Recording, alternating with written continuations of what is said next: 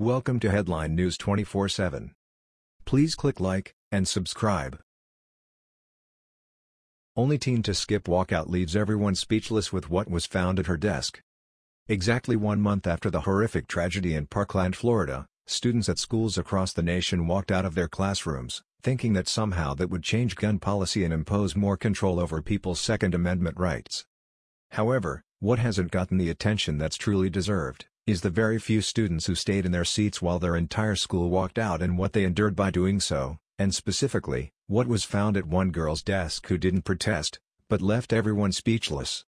Elizabeth Busticker is a 9th grader at South Davis Junior High, who wasn't among the mass majority of the kids at her school who seemed to blindly follow a few people's lead and walk out of school with the rest of the student body.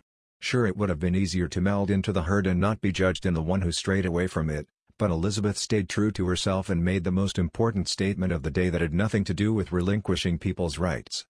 It wasn't an easy decision as almost all of her classmates stood up and stepped out, but Elizabeth stayed put. Fox 13 reported of the Bountiful, Utah girl who stood her ground by staying in her seat. Some people walked past our classroom in the halls, kind of gave me these looks, but I just felt like I was doing the right thing standing up for what I believe in, Elizabeth said.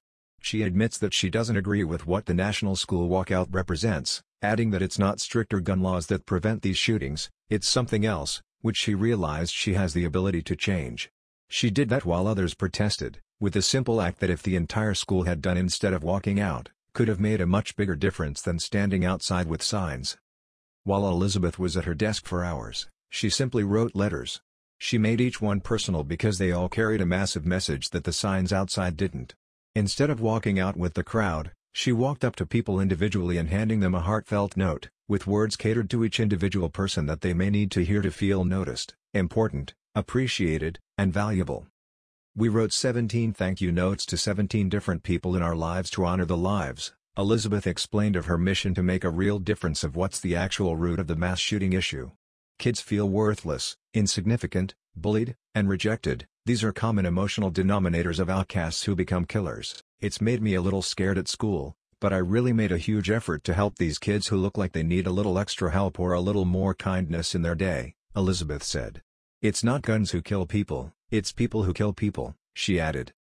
Elizabeth and other students across the country who were small in number but big in their statement are the real heroes.